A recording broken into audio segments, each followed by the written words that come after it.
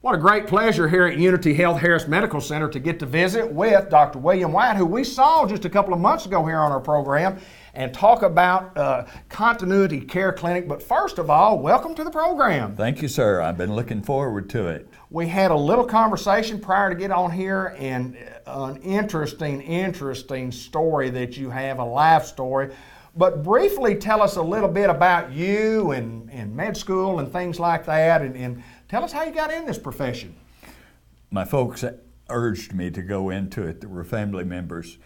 My dad was superintendent of schools at Rosebud for about 10 years, first part of my life.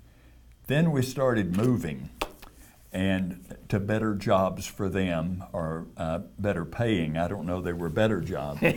And I wound up graduating from Little Rock Central. Okay.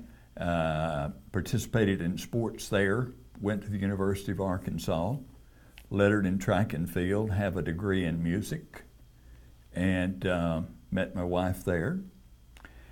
Then I went to medical school at the University of Chicago. Okay. After that, I went down to the University of Arkansas and did an internship, then 3 years in service, and then 4 years in residency and fellowship. I went to Searcy in 1970, and I was there for like 23, 24 years. After that period of time, I received and accepted an invitation to go down to the University of Arkansas and the VA. I was associate chief of the VA and a professor at the med school.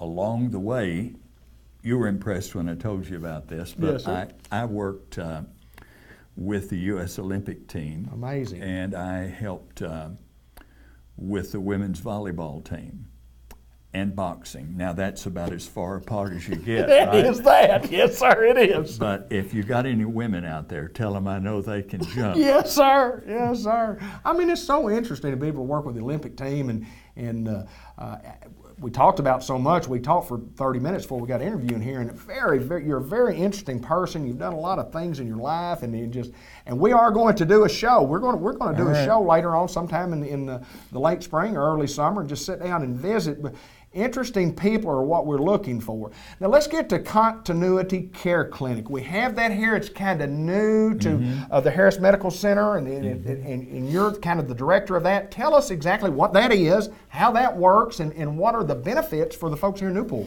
Good. Basically what a continuity clinic is that they are required, the residents are required, a half day a week for a 3-year period of time to come and work and see patients. And they are all doctors. Right. And but they have to take this as a part of their training. We have loved coming here. We have been made to feel really welcome. I did this for 10 or 15 years at UAMS and the VA. But I would do more than a half day at a time. Sure. I would do an afternoon every day. I don't know that we've ever been made to feel any more welcome than we have here. And we entered this with some anxiety. Sure. I knew what to do and what to expect, but they're new to this. But people have made them feel very welcome. The rooms, the floors, the ceilings, the walls, all redone for us. Right. We've been told by everyone that we're welcome, and we have wonderful staff. I have staff that is so good you wouldn't believe it.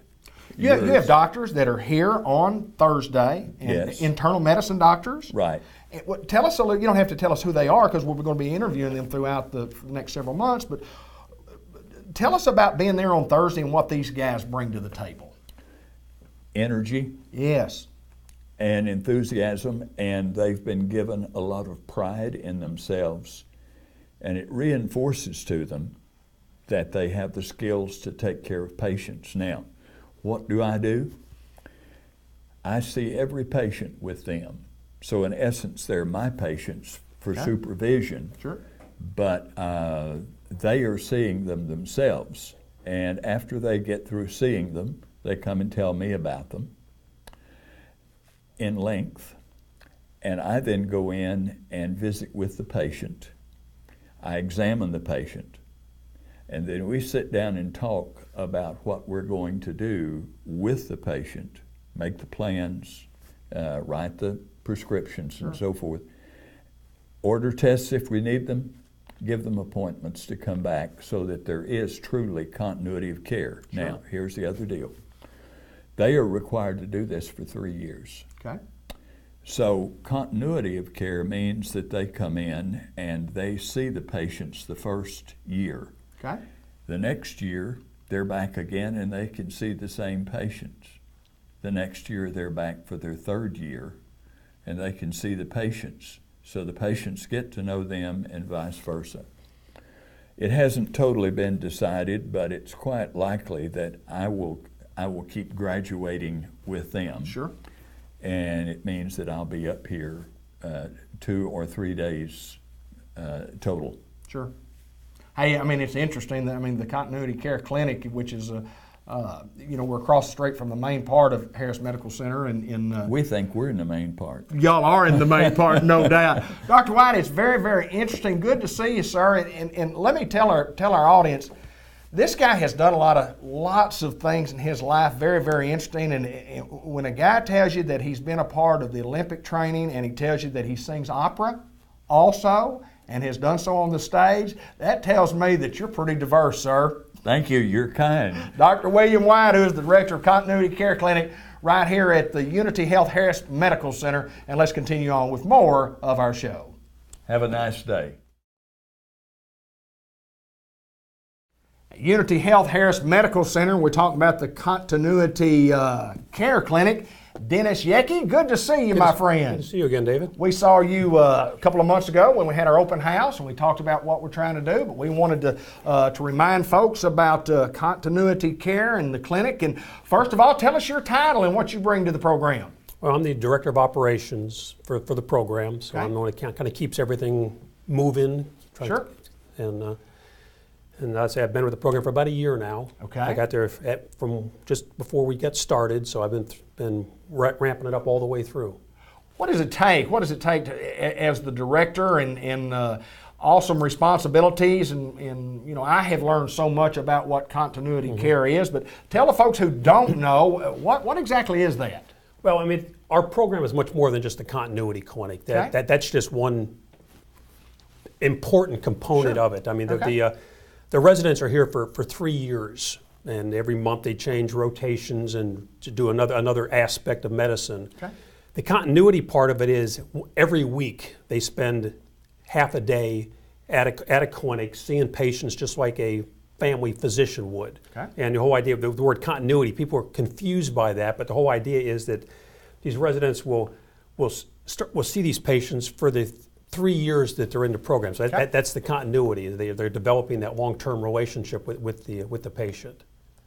And what exactly is this part of training tell me about the training part for these guys. All right, well, these are all doctors. Okay. They've completed their 4 years of medical school, and they're here for, depending on what specialty you're going into, you have a different length of residency, 3 or 4 years, and some of them are even longer than that. You get into some of the surgicals and things like that. But we have 3 programs, 3 different types of residency programs at the hospital now. Family medicine, that's what most people are familiar with. Your family doctor, care physician, family care physician, Absolutely. and that's a 3-year program. Okay. And right now we have 4 residents in that program.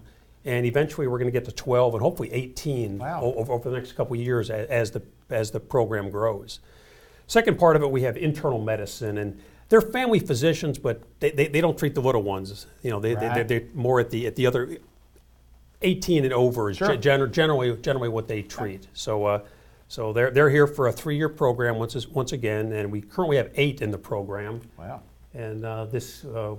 Starting in July, we expect to add 10 more, and then the year after that, 10 more. So eventually, we hope to get up to 30 residents in that program.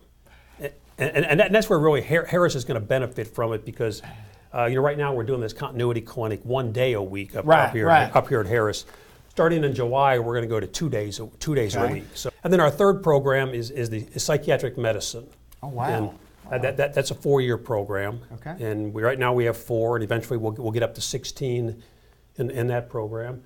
And then we're adding one more, hopefully July 1st. We should know here in the next couple of months or whatever, and hope to add emergency medicine to our residency program as well. And start out with 16 residents on that, and eventually get up. We'll start out with 4 this year, probably 4, maybe 6, and then eventually get up to 16 to 18 residents in that program. Let me ask you this, Dennis, and it's kind of interesting stuff. Where do we get these doctors? Where do they come from? I mean, do we recruit these doctors, or are they calling us? We're calling them. How do they get here? How do they get to you for you to get them to us?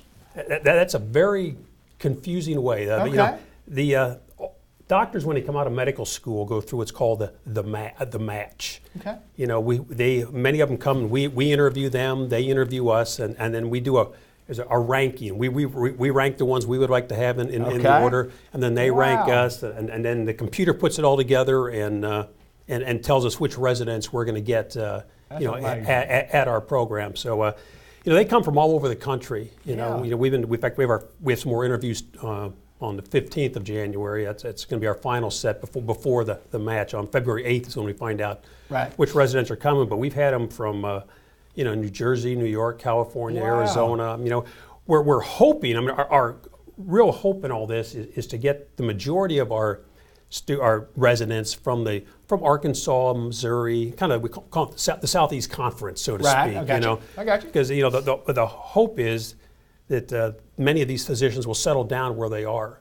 The studies show that residents tend to stay. About 60% of residents stay within roughly an hour of where they do their residency. Wow. So by bringing these doctors here, our hope is that many of them are going to settle here in Arkansas. Sure. Because I think it's no secret in Arkansas that we need doctors. We rank 48th in the nation per capita. So we're blessed in White County, and to some extent even up here in Jackson because you've got this great facility here. Absolutely.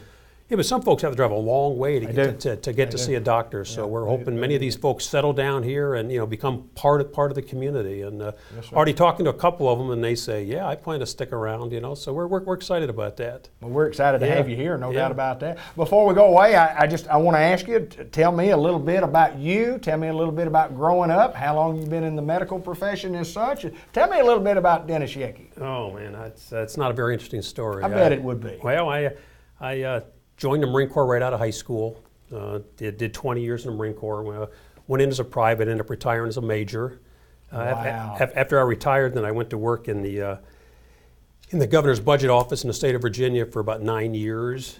Then I moved off to state of Minnesota, where I was the deputy commissioner of the State Department of Employment and Economic Development. Okay. Then I had the honor of going down and working for Jeb Bush in Florida as the deputy secretary of a Department of Business and Professional Regulation. And then I did 3 years with the State Department. I did 2 years in Iraq and 1 year in Afghanistan. Wow. Working for the State Department as an advisor to the local governments. I guess I felt my military background and my government experience wanted me to be able to be an advisor to them. So that was quite an interesting time. It's a very interesting story. Yeah, and very interesting. Yeah, and as far as medicine goes, other than having been a patient, I started with the program just about a year ago now, in January of last year. So I've been with it from the start. So it's been exciting. I didn't have the medical background, but I had the project management experience that seemed to have lent itself to that. So we've been in Searcy for just about a little over 8 years now. My wife's a professor at Harding, so that's what brought us here, and it's been